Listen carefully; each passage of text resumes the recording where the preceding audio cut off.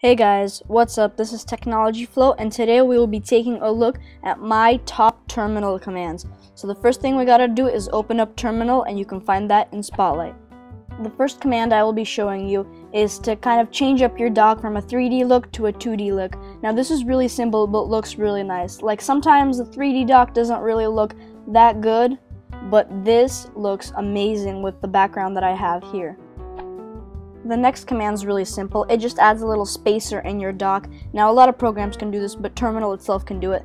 It just adds a little space in your dock that can allow you to manage your programs a little bit better, and to get rid of it you just have to drag it out of your dock like an application.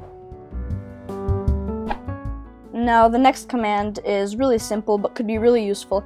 It just changes your dock to a different side of the screen, so it could be to the left side or to the right side, so it doesn't have to be just straight in the middle. Now this could feel weird at first, but sooner or later you'll get really used to it and really like it. Now all the commands that I have said in this video and that are yet to come are down in the description, and if you're doing anything with docks you gotta do killall and then capital DOCK, which is dock, to make this transformation.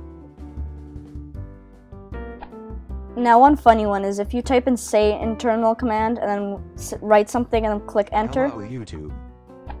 It says what you just written, and you could just really mess around with this and have a lot of fun. So try out these terminal commands. I hope you guys liked today's video, and I'll see you later. Awesome. Thank you for watching today's video.